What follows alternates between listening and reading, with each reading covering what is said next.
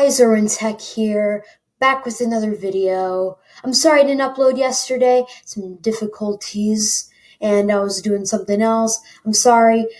Today I'm going to be showing you how to download Brave browser on your Chromebook. If you don't already know what Brave is, it is a browser that protects you from ads. It blocks ads, protects you from spyware that tries to track you on the internet, so you're all safe in the Brave browser. It also gives you max FPS for gaming in the browser, which I think is really cool. So I really hope you guys will enjoy this video.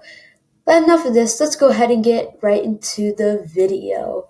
But before that, we have to announce the winners of, the shout-outs. Alright, so shout out to Kyle Wank up there for subscribing. Really appreciate it. Enough of this. Make sure to subscribe to get a shout out. Let's get right into our video. Alright guys, so we're here. First you want to go to brave.com, and I will link the links in the description below. But once you get there, you do not click Windows, not Mac OS, but click Linux right there, and it will take you to a Linux browser. So what you want to do, the first one right here, and then first you want to go to your terminal. For this, you need to have Linux mode enabled, by the way. Then you want to do sudo apt install. You do Control-C, Control-Shift-V. You click Enter, and then you're done. And then you go and you copy and paste this. Control-C, Control-Shift-V. Click Enter.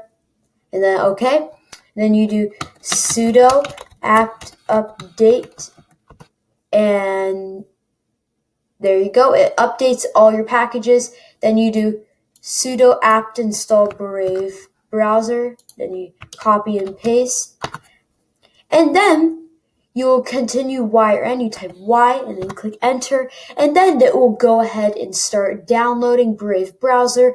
This will take a while, so I'll be back when it is fully downloaded. Alright guys, so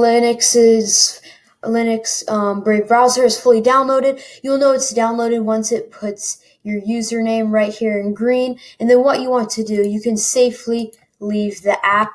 Then you want to go up here. We'll scroll down to Linux apps, and then it should be in there, but for me it's up here, and then Brave web browser. Then you can put it down there, and let's go ahead and we can launch Brave web browser.